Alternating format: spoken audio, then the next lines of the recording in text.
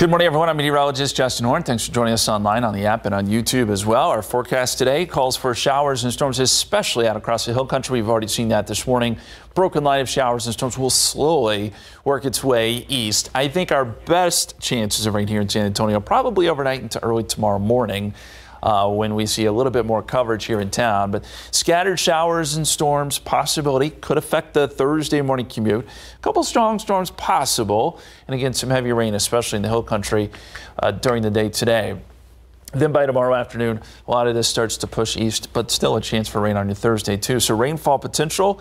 Highest numbers will be up across north central Texas, but hill country could see 1 to 3 inches here in San Antonio, up to an inch. Not everyone's going to see that much rain. But it's possible there could be some pockets where you get some decent numbers.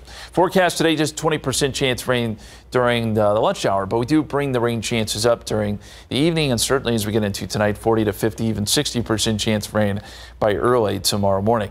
Extended forecast, 40% chance rain Thursday, 40% Friday, smaller chances Saturday, Sunday until we get to Sunday night. Then we get a big time front, and we want to alert you of this because it is going to get cold. 48 Monday, windy, rainy. It's going to be chilly on Halloween too. Dress appropriately. Temperatures will be in the 40s.